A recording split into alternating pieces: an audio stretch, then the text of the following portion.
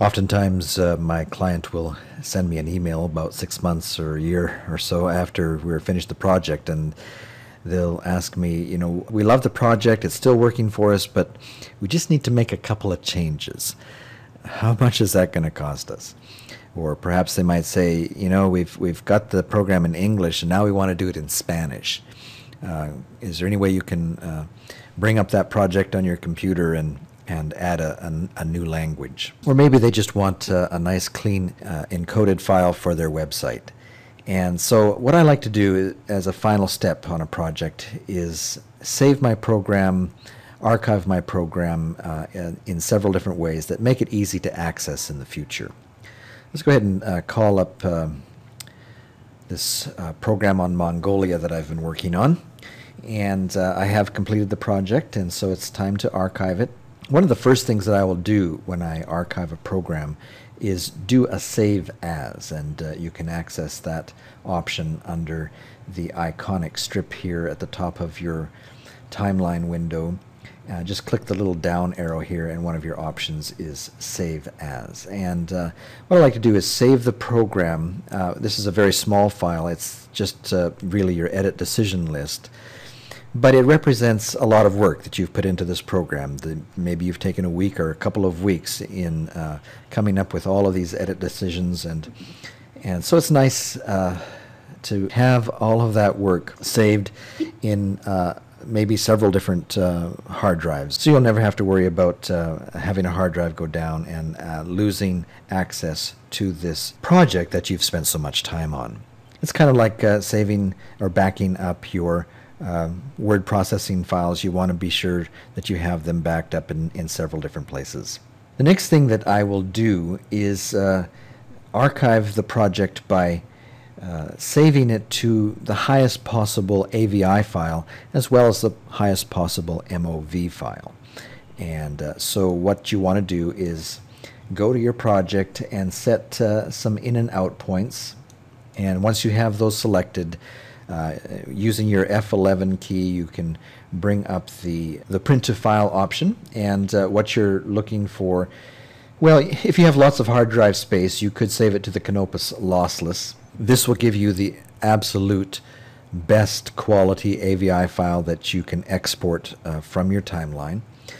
But in reality, the Canopus HQ, especially if you are on the HQ fine setting, is probably almost as good. For the naked eye, most people would not be able to tell the difference when viewing a Canopus HQ fine file right up alongside a Canopus lossless. You'd hardly notice the difference. So I usually just go with the Canopus HQ, but do make sure that you are on the online setting, and that gives you just a little bit better quality. And then, rather than save it to the system drive or the project drive that you've been editing on, what you want to do is save it to a completely separate hard drive, probably a removable hard drive that you have plugged into your computer specifically for backup and archival purposes.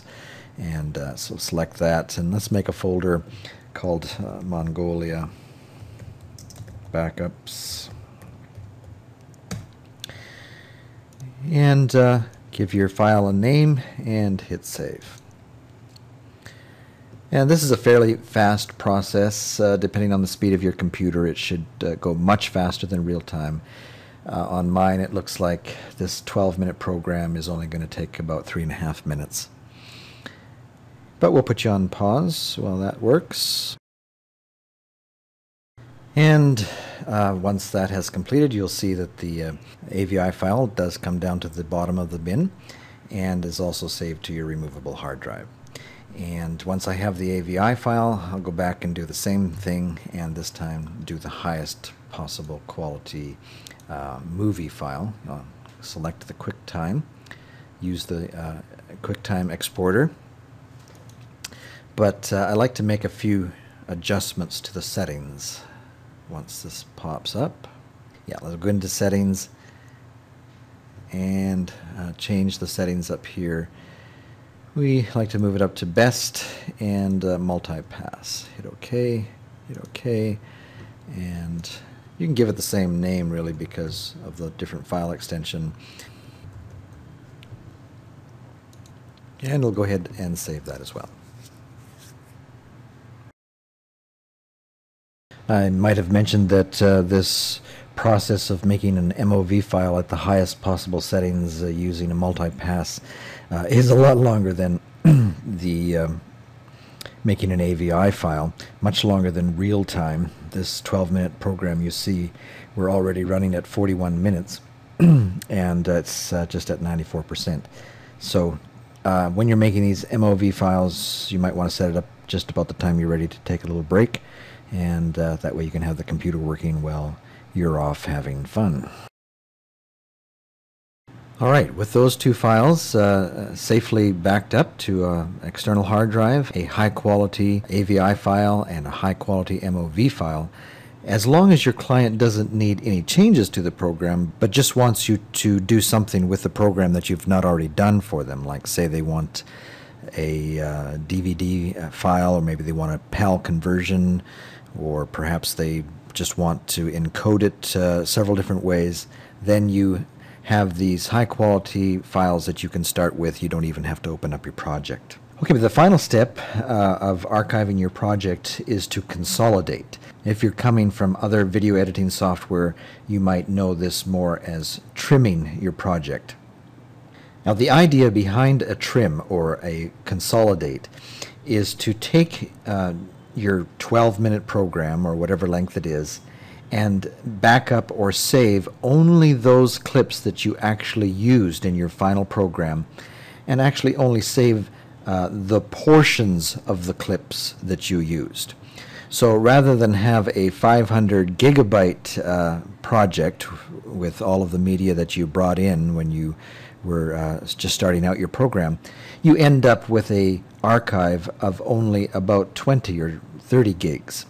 And this makes it very convenient to have stowed away on some backup hard drive to have just the actual program itself backed up.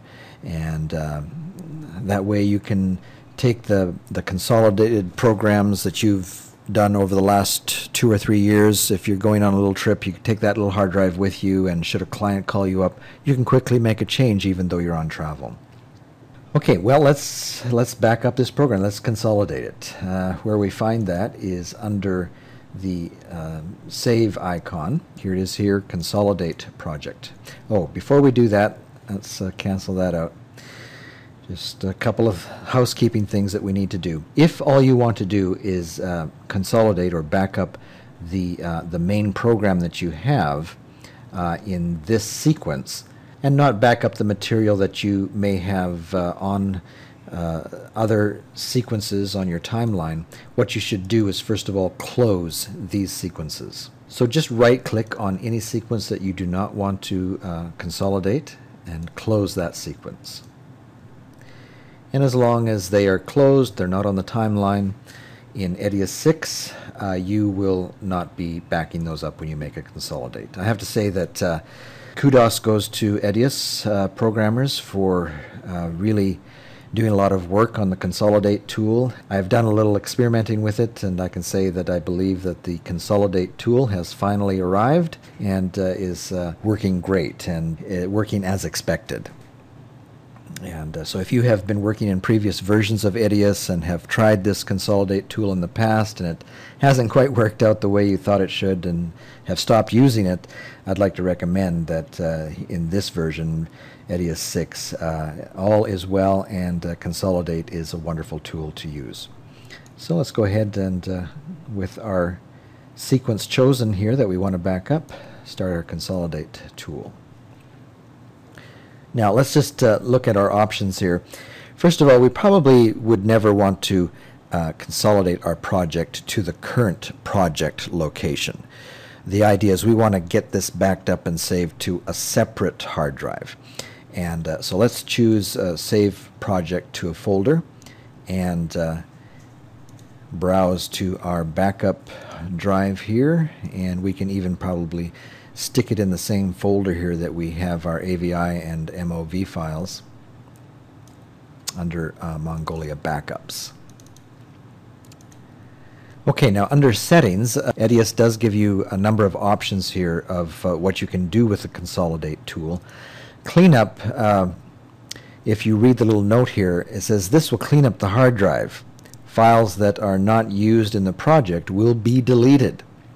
So you probably don't want to do that, especially when we're working in a tapeless society these days, and you don't want to run the risk of losing your media for good. You probably would never want to use the cleanup option. Backup, choosing this option, what it does is not only save your 12-minute program, it actually goes and saves all of the clips that you accessed and imported into this program when you started your project. And there are times perhaps when you might want to use this option, especially if you've got a lot of empty hard drives lying around and you want to fill them up.